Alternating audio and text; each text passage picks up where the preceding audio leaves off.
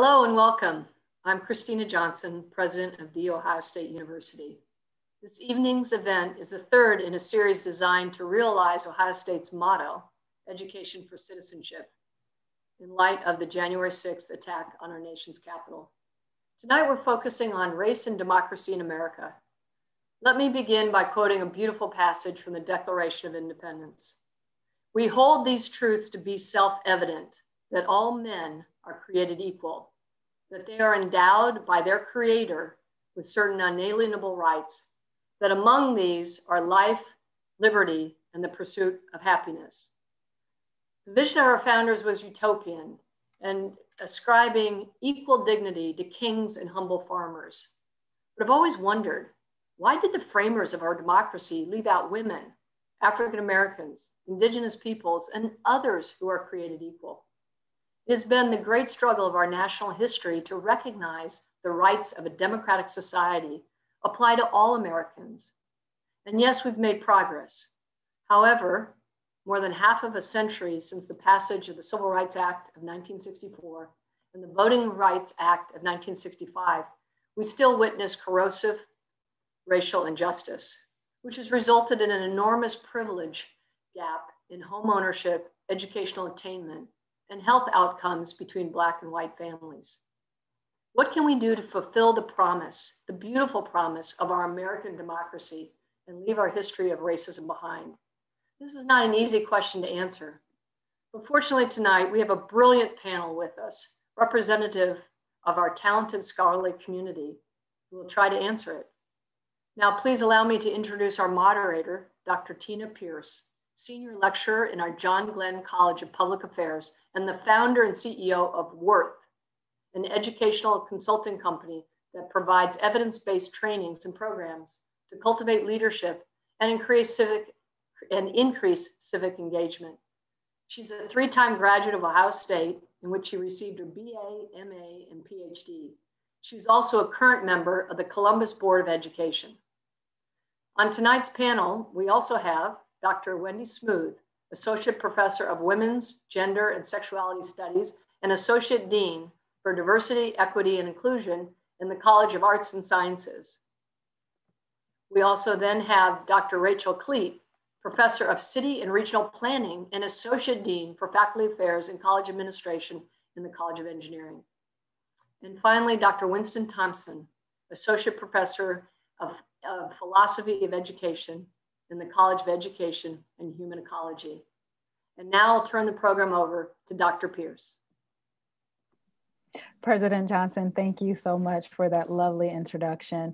I would encourage everybody, if you would like to learn more information about our panelists, the books that they are working on, and any future events that they will be speaking at, please go visit our website that again highlights tonight's conversation. That is odi.osu.edu/education, citizenship, and events.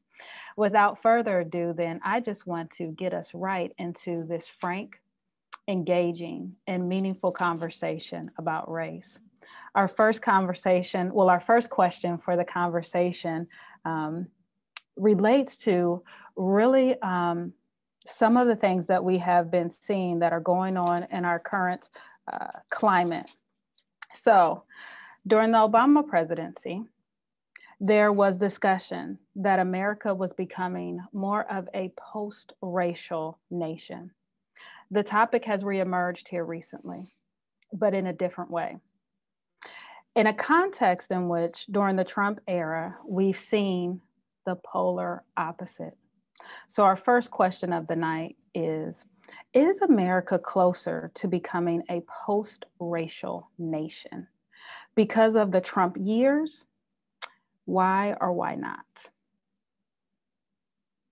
And I'll let any one of our panelists that wants to start off and take that question, go right ahead. And I'll give it a start. So I think we're not a post-racial nation. And I think even under Obama, we were not a post-racial nation. I guess the question I have is, what's the lived experience of people who are not white in the United States? And the people I think who were saying we were post-racial were not necessarily people from communities of color. It's not as easy as simply treating everyone the same, but really understanding that there are deep structures in society that still function, even if we want to give everybody similar opportunities.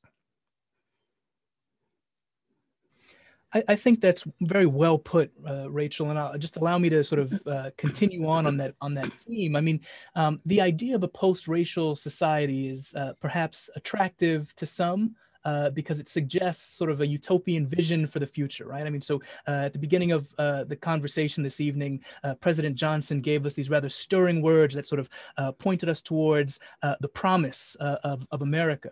And to some people, that promise might seem to suggest, in fact, a society in which none of us are marked, right, by race. Perhaps we're not marked by gender, by class, and so forth.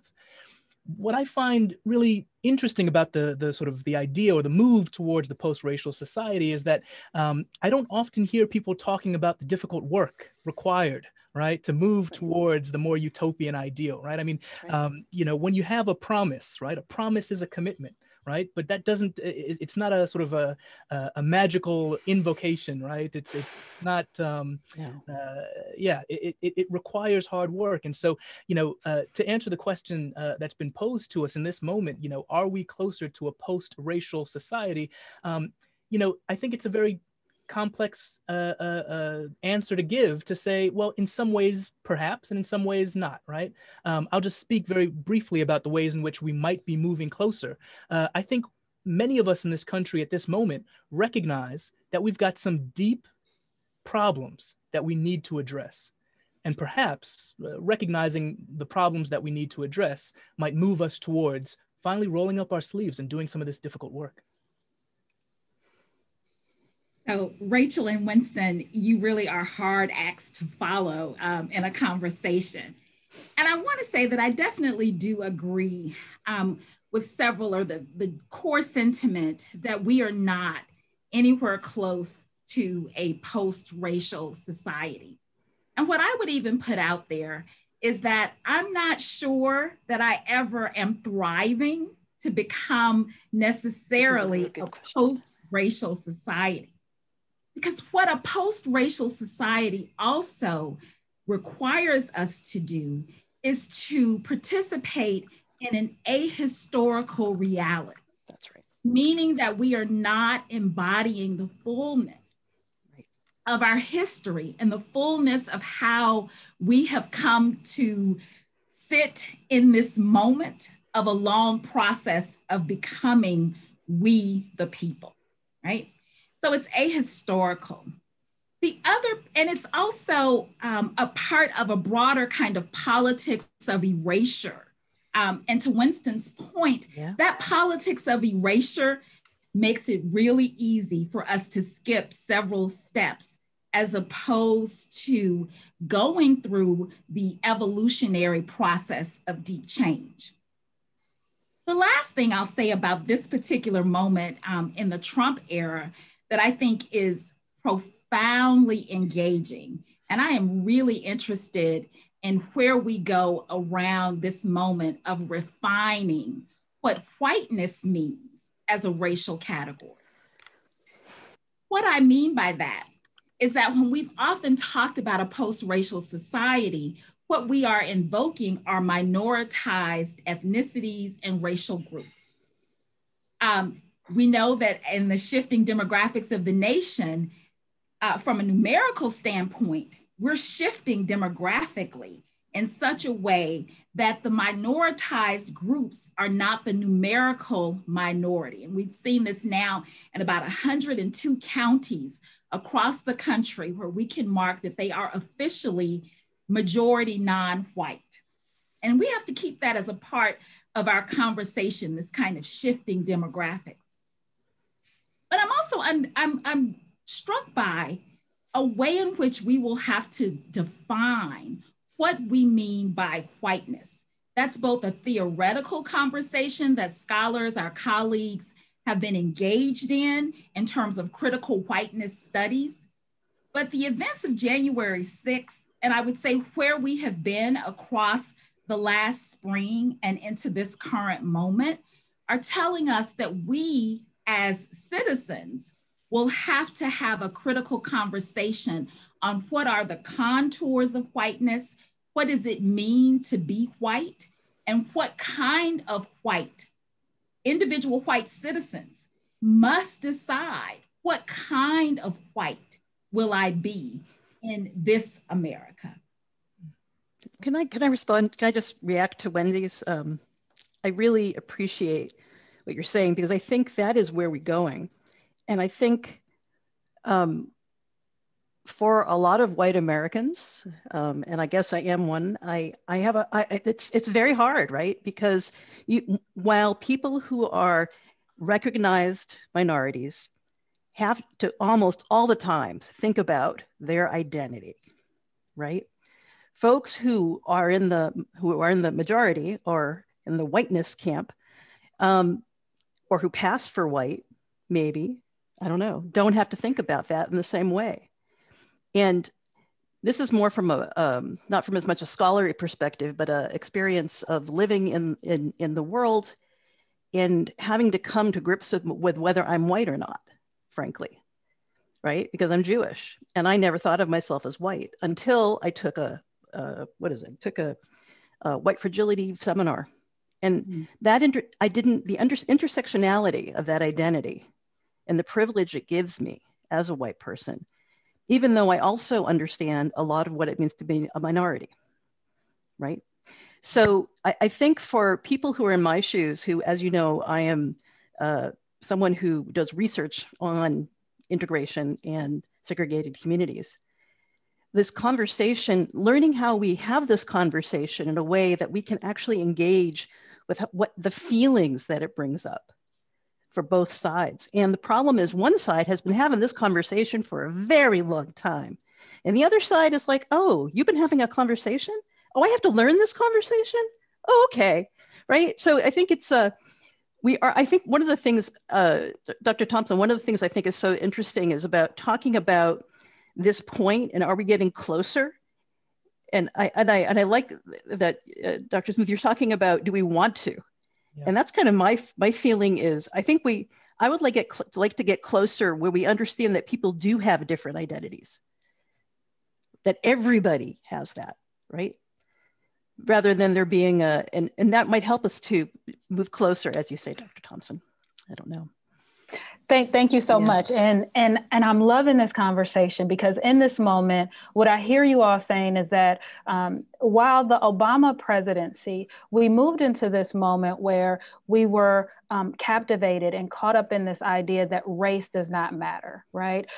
You all are saying that even that conversation alone, you're erasing the importance of race, you're erasing the socio-historical process by which the lived experience of people is impacted by their racial identity. And so I appreciate you all providing that additional context for individuals to understand just in that conversation what post-racial means, what it comes with, what it begins to exclude, and how it begins to make people feel and their identity. And I love the fact that you all, are very upfront in terms of we have to be able to have this conversation and center race in the conversation. And so the next question then is going to push the needle a little bit further with this. How might the events of January 6th become the beginning of a new era of political violence? And what role did white identity politics play into what happened?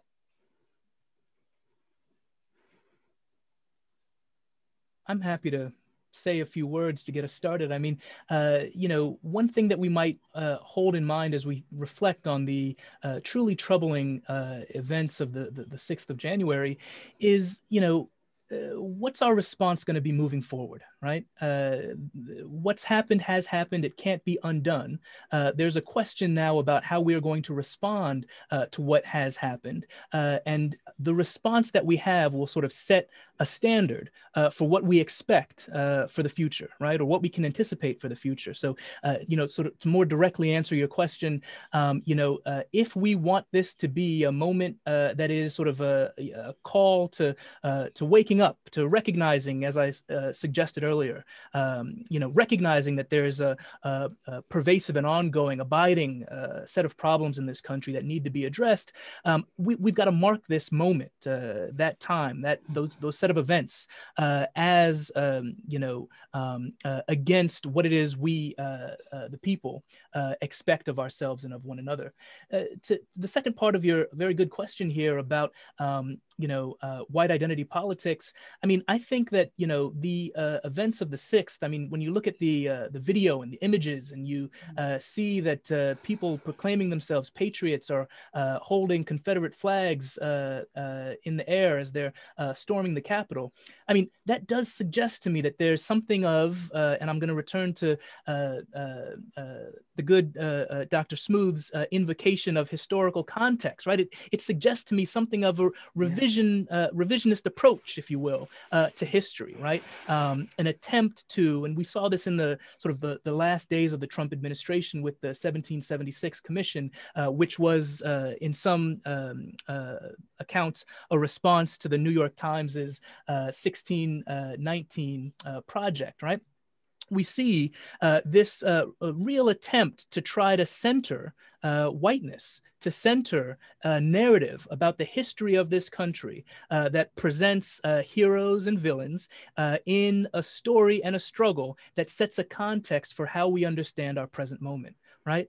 And so, as a philosopher, as someone who tries to understand education, particularly from that perspective and from that discipline of philosophy, I think, the way in which we contextualize the problems or the questions that we're seeking to address really prevents or enables certain outcomes, certain answers, and certain possibilities. I think there's it's no mistake, or it's no coincidence that a moment of discomfort might seem to someone to be a disadvantage if they've got one sort of historical narrative in mind, and a moment in which someone feels uncomfortable might seem to them to be a moment that is unjust if they've got that sort of altered historical narrative in mind.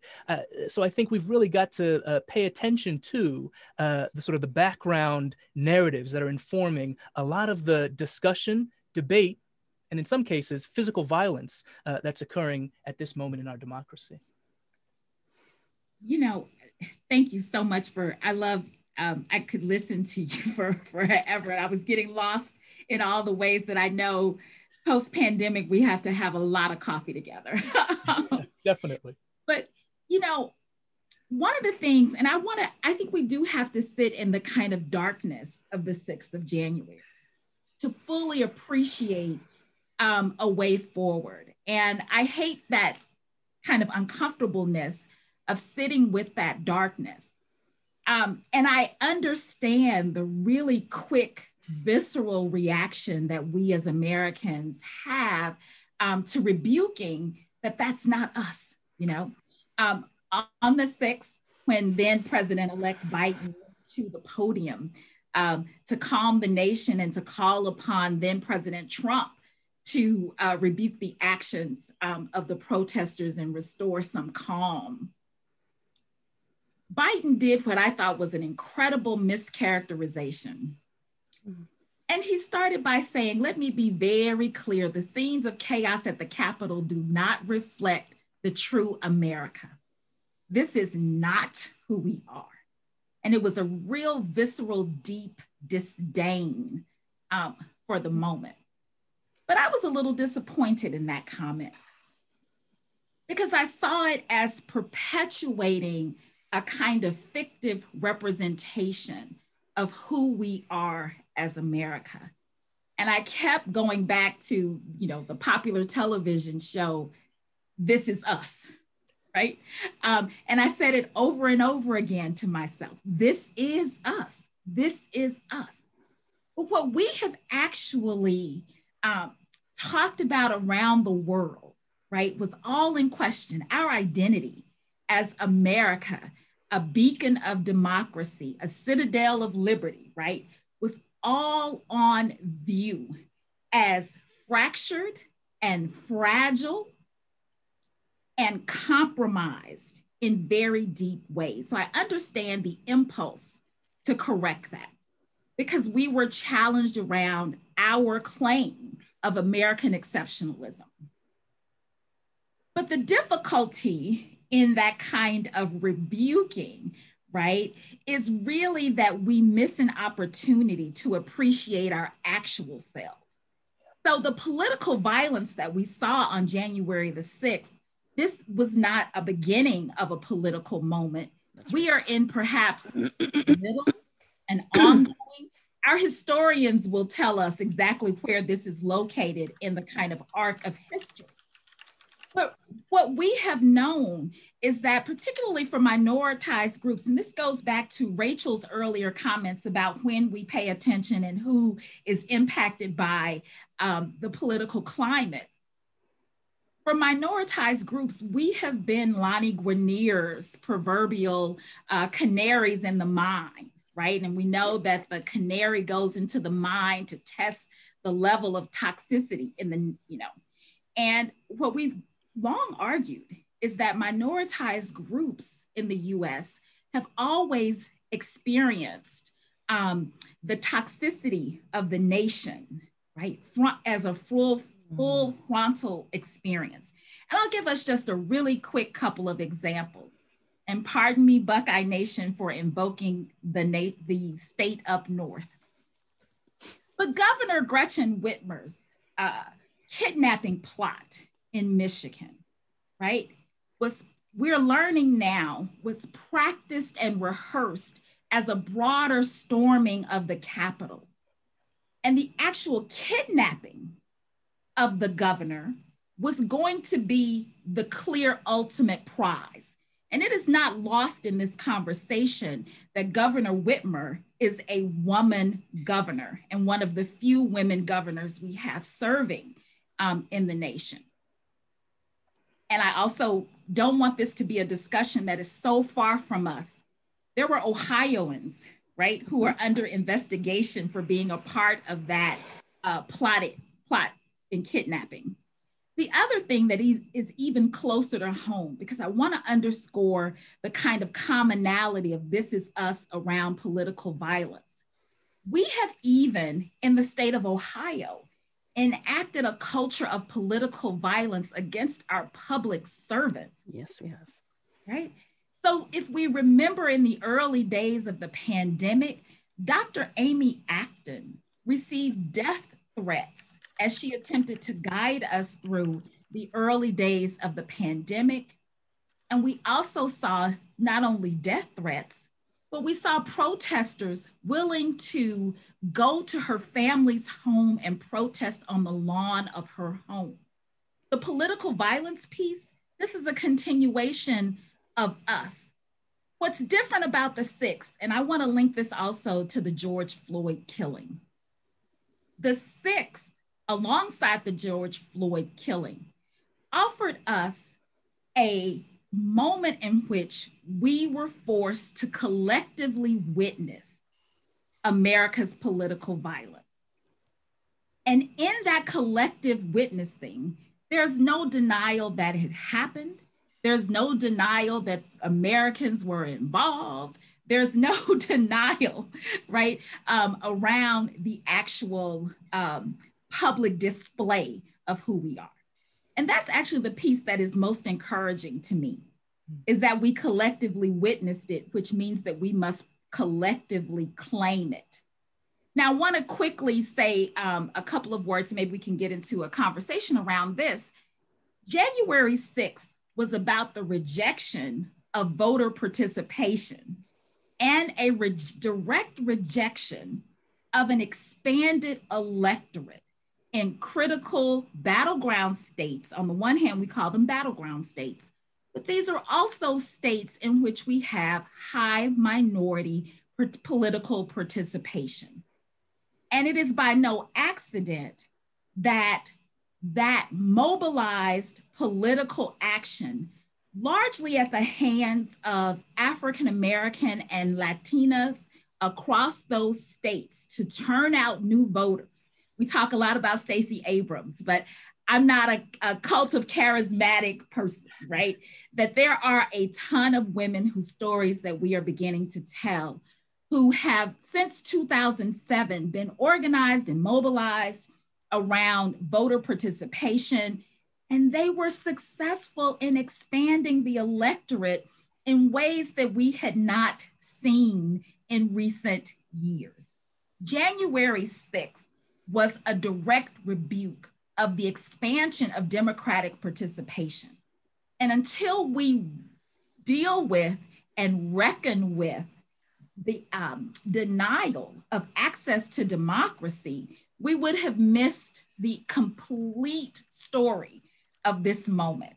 And I hope that we will be better than that, than to miss the story.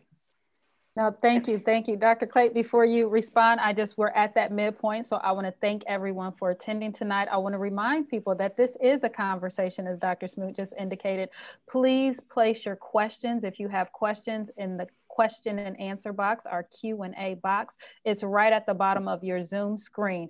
So again, we want this to be a conversation. If you have a question, please place it in the Q&A box at the bottom of your Zoom screen. Dr. Kleit, take it away. No, this is so fascinating for me to listen to you. So because I'm not a philosopher, I'm not a political scientist. And I love this, the pointing out that the states in question are those that heavily mobilized communities of color to vote. That is something that I think that it was the Capitol. There was a policeman who was in charge. I think what state it was, but he basically stepped down. He apologized because he didn't realize that was what was going on, because it's opaque to particular audiences. The thing that I see what happened January 6th as an expression of anger that has been going on for a very long time. And what fascinates me about it, in addition to the voter suppression piece of it, is the partnership between people who are very wealthy and people who are not wealthy in carrying out that day. We've had a stream of economic change in the United States for the past 30, 40 years, where our economy has changed, which means that the white folks who used to work in factories and be represented by unions, there are fewer factories. We have weakened the unions, right? And some of them, we're seeing in rural places weakening economies. We're seeing fewer jobs that actually pay people enough to live on a living wage. And with that change, the folks who've usually been able to say, I provide for my family, I do this, may have people they know who've been struck by the opioid crisis as well, right? So there's a whole lot of pain in part of our country. And what I find problematic about what Biden said is that he basically said that didn't exist by saying that this isn't us. Because there are people who are really, really angry. And the things they're angry about actually don't just affect them, but they do feed that division, those two worlds that we see in the United States. The world that is listening to voter suppression as if it is the right thing to do. And the folks who are saying, this is not us, right? And so the two sides, we need to start listening to each other without getting mad. And so the violence piece of it is, for me, they're getting attention. They're saying, we have power. I'm so angry, I want power.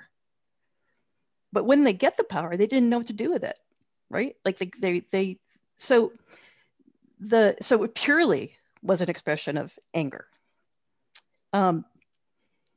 And so what it leaves me with is this kind of, what I do anticipate that we will see more violence and we will have more domestic terrorism. unless we start really paying attention to those economic changes and the changes that make it hard for people to support themselves, which don't only affect low and middle class white folks, but also people of color. Except you guys were the canary in the coal mine, right? As you said.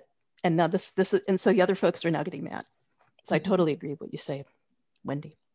No, thank you. Thank you for that. And for pointing out the multi-layeredness, the multi-dimensionality of how race can then affect the economic positioning of individuals, yep. Right? And how our inability to have a very frank and open, honest conversation about the legacy of race, the very real experience and reality that individuals still face related to race, has brought us to this point where we can no longer deny it. This is us, and we have to have the conversation around it and deal with it. Now, one of the interesting things when we embrace that fact that this is us is that the response for January 6th was very different from the response that we saw related to the insurgency and the protests that was happening in June and July. So there were protests against police brutality and for racial justice that suggested a yearning among mostly liberal Americans of all racial backgrounds for a different kind of America that understood we need to move towards racial justice. We need to deal with the racial inequities that exist in our communities and within our society. And an America where there are respirations, where the police, are harshly and perhaps even defunded, where left-wing politicians like the AOC are major influential figures. To what extent do you think that scares conservatives, and how does that play into where we are now as a country? Fear has been a part of American politics since its inception, right? In terms of, to Rachel's earlier point, what I saw in the protesters was a great deal of fear.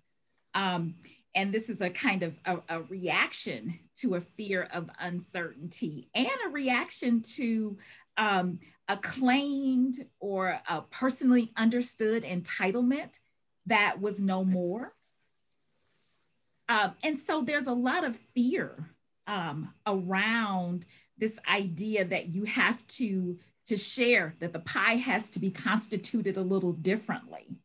But I think, Tina, to your point around the complexity of this conversation, even amongst those on the left, I don't think that we see a kind of consensus, right, around the strategies, the language. So the idea of defund the police, Representative Clyburn of South Carolina has come out in a very kind of heated exchange around the ways in which the phrase defund the police has kind of galvanized and stirred up not only fear among those who are more conservative, but I think a fear among some more traditional partisan liberal Democrats. And we've got to, again, have some conversations that really help us to truly deal with that level of fear. And what I will say about that example of defund the police, we have got to move away from understanding society, the world, the historical moment, the economy, in 140 characters or less. Yeah. Because we're doing a disservice, right? Defund the police has a huge history definition. It is, when we get into the conversation and you read past the top line and you read 3 lines in, we start to see a call for a shift in funding away from a militarized state to a caring-based state, which calls for greater attention to mental health workers inside of the police force, a move away from the kinds of militarize school resource officers to social workers in our schools. So defund the police is one of those 140 character grab lines, and we as a country have moved away from reading and critical exchange. So as a university person, as an academic, as a scholar, I'm begging us to read. I'm begging us to go deeper. I see our institution, education, as being a part of great possibility in teaching us to be critical consumers of communication, critical consumers, and to ask a demand that we go past 140 characters in our conversation. And that's the only way that I see us going forward. Because some of those things in that defund the police movement, conservatives and liberals alike can agree on. Yeah.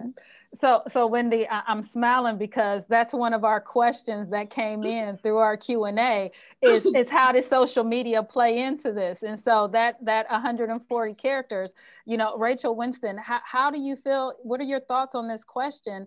And yes, how does social media play into it? So this is, again, I have a very good friend I grew up with in a small town in Massachusetts. And I check her Facebook page every so often because she lives out in Oregon on a farm. She went through the Army. She's married to a veteran. And last thing I read was that she was, follow me on, what was that, I can't even remember. I just lost the name of it. The conservative media that was banned by Parler. Thank you. Follow me on Parler was the last thing I saw on her site. And so we do things much too quickly, right? Information flows very fast. We react very fast. There's no time to sit back and say, wow, do I really believe that? Or why is my friend who I grew up with doing this? How can she possibly be doing that? So for me, the social media is, yes, it's short, but it's also this all of our worst tendencies and how we deal with controversy are highlighted by social media. Anyway, that's, you know, because we do things, we like things, and they may be about people who aren't like us, and someone sees that. And so you've just created another division in society by doing that publicly. Right. I think that's a fantastic point. If I can just sort of chime in there on that nice image of you know, liking something, right? I mean, so on social media, the world is simple, right? You like it or you don't, right? It's a thumbs up or a thumbs down, right?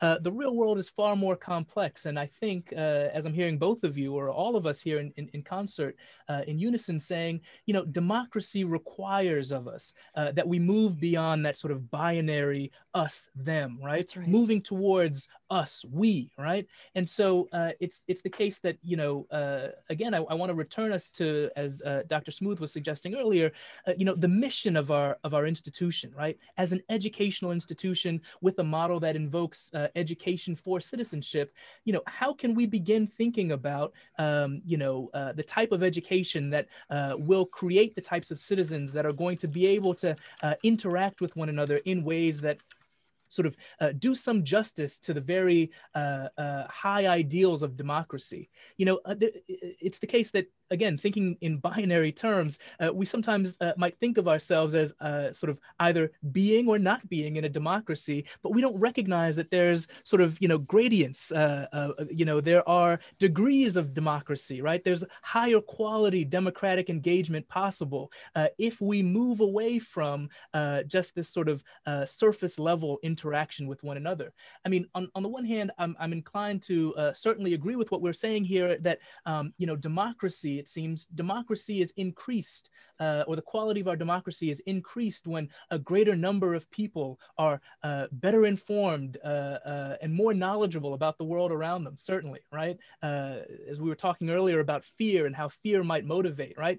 Fear of the unknown might motivate, right? So democracy is increased when a greater number of people have access to knowledge. But I think it's also the case that democracy and the quality of our democracy increases when a greater number of people, right, contribute to what counts as knowledge, right? If it's the case that an institution like ours can begin to create, that's the other sort of side of this beautiful institution. On the one hand, it's educational, but it's also about the creation of knowledge. If we're creating knowledge that's responsive to the lived experiences of persons in the world, right? We're inviting people to reflect upon their experiences, making sense of themselves, one another, and the moment in which they find themselves, and the ways in which we might continue to interact and communicate with one another, as that's the core, if you will, of democracy, right? Communication, information, education. So you guys, our Q&A box is going now. You have the conversation moving because you're engaged in this binary conversation, this idea that slavery is not dead, that racism still plays a role in those economic structures, that social media even makes it more complex.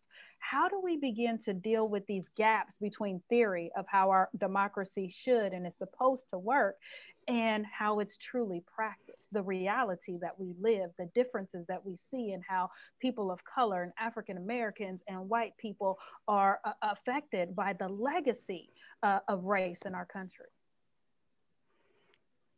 Can I just say something very quickly? I know I was just speaking and that feels untoward to have back-to-back here, but I'll just say something very quickly, and I know others want to chime in. You know, one thing that I think is helpful here, especially as we think about the fact that we are a diverse nation, it can often feel, I think, to some people that, the framing of certain questions or the move towards solutions, again, sort of is an act of pointing a finger, right? This is your fault, right? When we're calling for justice, we're saying you're the wrongdoer.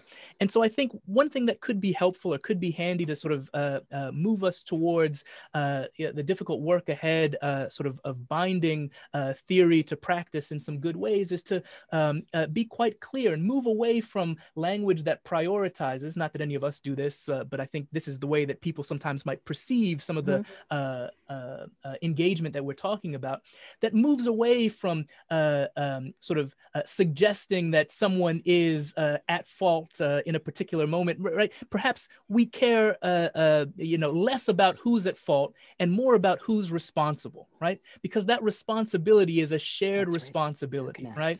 We as citizens need to recognize that the problems that we have in this country aren't problems for one community, for another community, problems that are separate from us, distant from us, but these are our problems, right? These are problems that, even if they don't affect me as immediately as they affect someone else, right? These are our problems. We have a shared responsibility for addressing these problems. And perhaps with that approach to thinking of ourselves as citizens, individuals who recognize a shared responsibility to address problems that are affecting members of this larger community, we might move towards some greater cooperation in the service of democratic aims. Dr.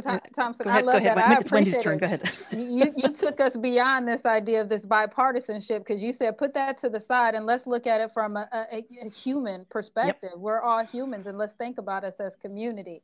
Yes, I love it. One of the things that I think is really insightful about this moment, right, as we are kind of moving past and moving through how we respond to the January 6th events. One of the critical and key ways that we have been able to identify those who led the surge, those who participated heavily, who took home memorabilia from their activities, is through their friends and their family members, holding them accountable and saying, that is not what I want to be a part of. Those do not reflect my ideals around democratic practice and around democratic expression. That encourages me a lot, right? Because what it says to me is that we are willing to hold those in our communities accountable. And in this particular moment, I go back to my earlier point that this is a moment in which there is a huge need for critical whiteness engagement. Yeah. Because that question of what kind of white do I want to be, right, is at the center. Do I want to be associated, right? Because we do broad associations, right? As to Rachel's earlier point, we don't differentiate between, no, but I'm this, right?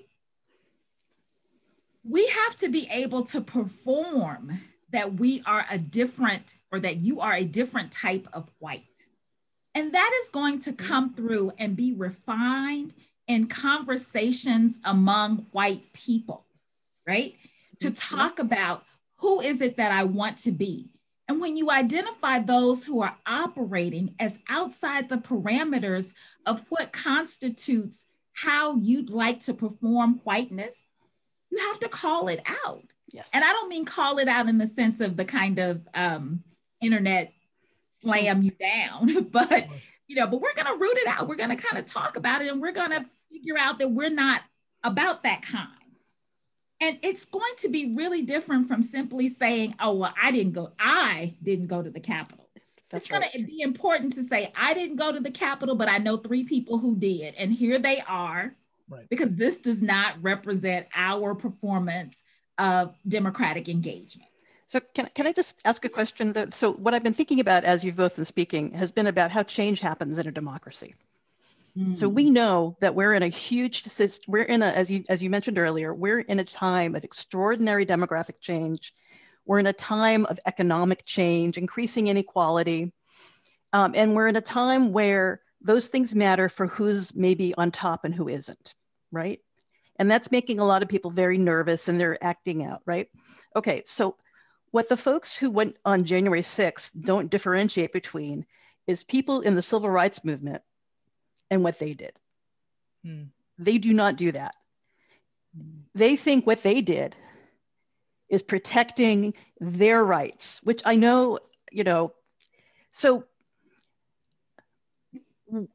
this problem of how do we engage together, I think is huge, because there is such a mismatch in terms of the priorities we have as citizens, really. And so I go back to, can change happen from inside the organization? So if we defund the police, can the police reform themselves? And defunding the police says, no, they can't, actually, is what that says, right? Although, as you say, Wendy, there is a deeper message there. So we have to reform from the outside. Are we gonna, so the Black Lives Matters folks who were treated poorly compared to the folks who stormed the White House on the 6th. These are 2 groups that actually need to talk to each other. And so how do you do that? I would love, because you're talking, Winston, about conversation and democracy, but we are so vilifying each other that we can't do that.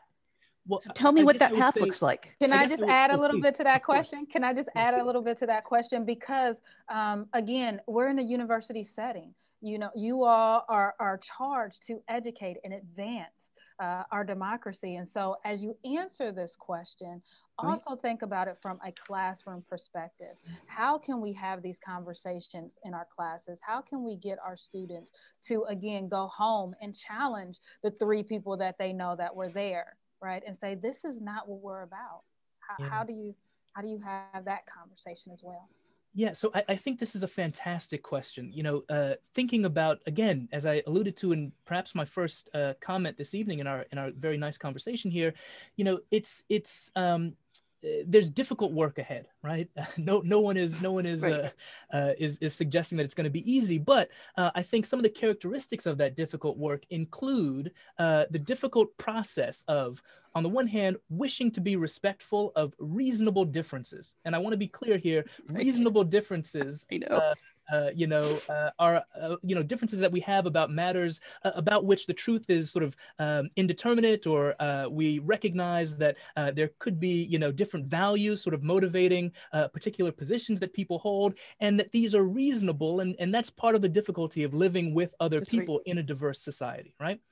But I think we need to separate that from the type of work that needs to be done that was referenced earlier, of calling out, right, bad actors, right, who are engaged in bad practices. So, what might we think of as a standard here? Well, one standard could be, we're not going to tolerate views that are premised on the erasure of other people, right? We're not going to sort of respect, someone's right to trample over the rights of others. I mean, this is sort of, basic sort of, to a political scientist, I'm sort of, this is 101, right? We're in a society. But it seems that that's where we are in this moment because of some of the informational and communicational and educational shortcomings that are occurring in our society at this moment, that cause people to think that the views that they hold, the opinions that they hold, deserve equal standing to the facts that other people present them. That's right. Right? That's exactly right. So that's one of the ways in which the educational institution plays a very crucial role in maintaining the sanctity and the strength of this democracy, right? If you've got someone in the classroom with you who's advancing a view that's not supported by evidence, right? Well, that's an easy one, right? We point out why the view's not supported.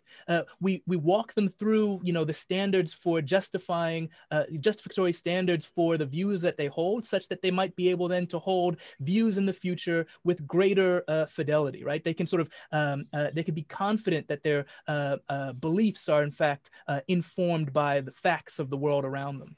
And I think at this moment in the society that we find ourselves in, that very basic standard that's not there. Has just been eroded. No, we have no facts. The facts are disagreed upon, which is horrifying. Well, we disagree about the facts, and we disagree about the standards for what counts as a fact. And we disagree about how we get to right. And so that's the work, I think, that an institution like our great institution here at OSU needs to be engaged in for the good of certainly the state of Ohio, but more broadly for the good of this experiment that is the United States. And I think that's important to note as well. This is an experiment bringing together a landmass of this size and different cultures, different populations. We are a land of immigrants. We're a land of difference and diversity. And as we think about the ideal that President Johnson mentioned at the beginning of our hour together, I think it's really important that we come to agree upon some standards for the discourse, because the disagreements are certainly going to be there. That's the nature of democracy. But we can have a higher quality democracy if we're able to communicate with one another across those differences, maintaining those differences in certain moments, but also recognizing that there are some standards that we have to endorse, such that we call certain people out as bad actors in specific moments. Yeah, I think that's absolutely true. Yeah. I just want to place a little fine point real quick on that. That is exactly, yes, that is exactly what we should do in our classroom spaces. And I am so hopeful that my colleagues across the university are pushing past their own fears, right? To model and take up these difficult conversations in their classroom spaces. But even more than that, one of the things are spaces of learning that I think we are have to be open to and have to think really critically through in this moment. Is not only how we teach our students how to do that in the safety of the classroom space, but we have got to figure out how to help them translate that learning, that classroom practice into everyday conversations. That's actually because when they go out across the 88 counties of Ohio and they go around the world as Buckeye alums do, they have to be ready to have the conversation in an applied space. Right? Where we don't have the instructor guiding and we haven't set up the syllabi with 10 pages of rules. My syllabus is crazy. It's like 10 pages, right? Rules of engagement. But in the open space of the everyday world, we've got to make sure that they can do that kind of translation so they can go to the Thanksgiving table and hold their own in a conversation and not a fight, right? So what I'm concerned about is that we would like for people to be swayed by facts and reason and logic. And the folks who stormed the Capitol are thinking with emotion and making up stuff. So there's a lack of empathy on their part for our side, or for the side. It is my side. I care about diversity and I care about inclusion. What am I saying? But this problem of empathy will, if we are not empathetic, we don't create relationships with people who disagree with us, we cannot have these conversations. So in order to do the things you want to do, we need to learn how to talk to other people and make relationships, and not social media, right?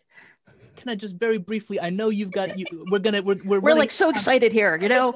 Very quickly say, Yes. the one thing here is that I think that there is a role for emotion. There's a good role for emotion. And I think that you're pointing to it because the ties that bond us are often effective ties, right? Emotion, right, matters, right? So I think, on some level, it might seem as though what I said earlier might move us towards being, strictly rational, as though we're going to be robots or something. But I think it's important to note that values, emotions matter, right? And just as there are bad arguments that move us towards poor conclusions, there can be emotions that move us in the wrong direction. And so I think the difficult work is figuring out, right, how we can educate people's thoughts, how we can educate them relative to their values, and also educate their sort of emotional being in relationship to others. That's all I'll say about that. There's a lot there, but thanks so much. But that's the beauty of today's conversation, is that we want to keep this conversation going. So we definitely want to thank everyone for attending, for participating, for putting your questions in that question and answer box. We challenge you and we charge you to continue this conversation in which race is centered. But we have a conversation in which we acknowledge everyone's identities. We acknowledge the emotions. We acknowledge the lived experience of individuals to move us towards actions and behaviors that create a higher quality, purposeful democracy. And here at The Ohio State University, we have a number of programs, a number of colleges that, again, you can connect to continue that conversation and do the much needed work that needs to be done. Please visit the Office of Diversity and Inclusion, the Colleges of Arts and Science, Engineering, Public Affairs for upcoming courses, for programs and events such as today's Education for Citizenship, which are university-wide conversations around frank, meaningful topics, discussions that go across our many communities. We also encourage you to visit the Michael Drake Institute for Teaching and Learning for teaching resources on inclusive teaching, teaching for racial justice. And we definitely encourage you to participate in our future session for Education for Citizenship on February 4th from 6 to 7, navigating the post-truth world. We encourage everyone to tune in for, again, another engaging conversation. Thank you all so much for attending tonight.